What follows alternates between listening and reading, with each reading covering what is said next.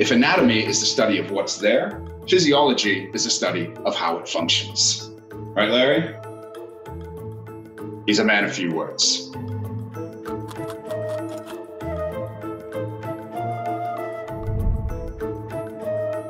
Physiology is the study of how the body works. And to understand physiology, we need to understand how all of these systems work together to keep us alive and happy.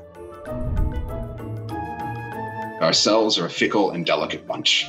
They demand a certain stable environment all the time.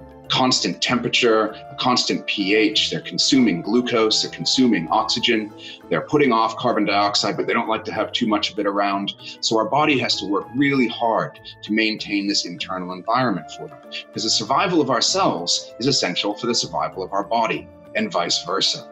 But we take our bodies and to all sorts of extremes. We live in frozen tundras, in deserts. We push ourselves as far as we can, running marathons, climbing mountains where the air is thin.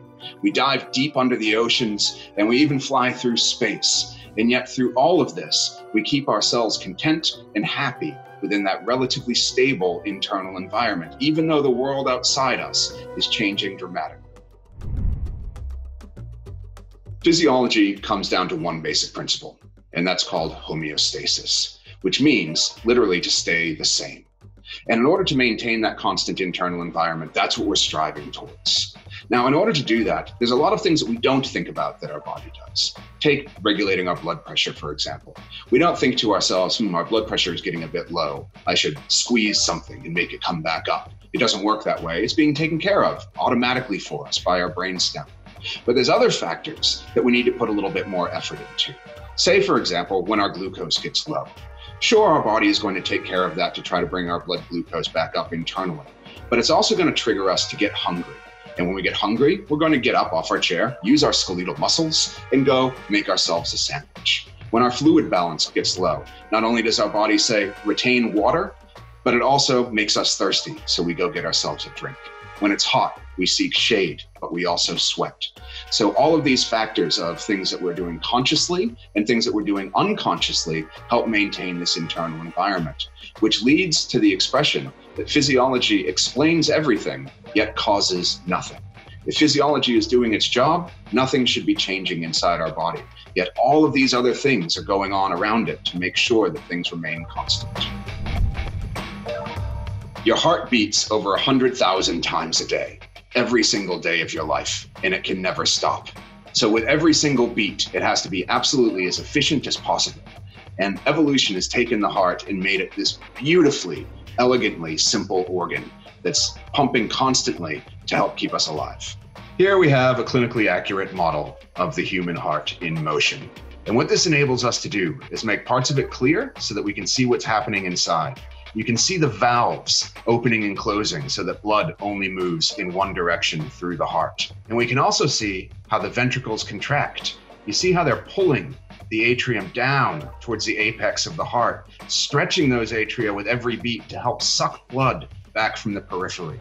The ventricles also twist and they move towards the center to ensure that the maximum amount of blood gets pushed out with every beat. And we even have a virtual reality version where you can reach out and hold the beating heart in your own hand. Physiologists are absolutely crazy and have put their bodies and themselves at risk in order to study this fascinating science. One of my favorite examples is in the late 1700s, a British scientist by the name of Charles Sevigny walked into a room that was 113 degrees centigrade. Now that's above boiling point. He walked in with a dog, a steak, and 2 eggs. They stayed in there for a half an hour, and at the end of it, the dog and Charles walked out, and they had a beautiful steak and egg breakfast. Somehow, despite the fact that this temperature was cooking meat, the human and the dog were able to walk out healthy and alive, and their physiology was maintaining their internal temperature, despite the fact that the external temperature in the room was above the point of boiling. Another one of my favorite experiments.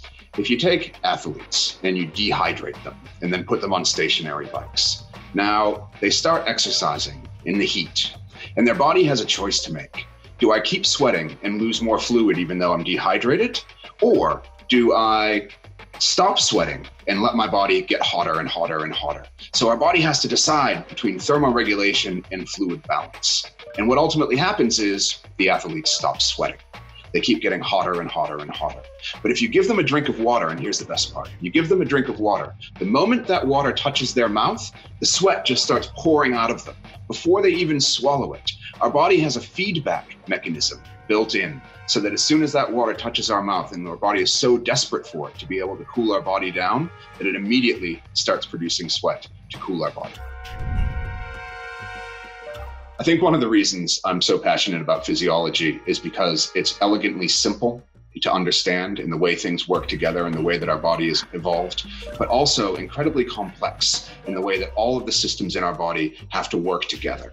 For example, when our heart gets sick, one of the first signs is that we have trouble breathing. Now, how does that one system affect the other?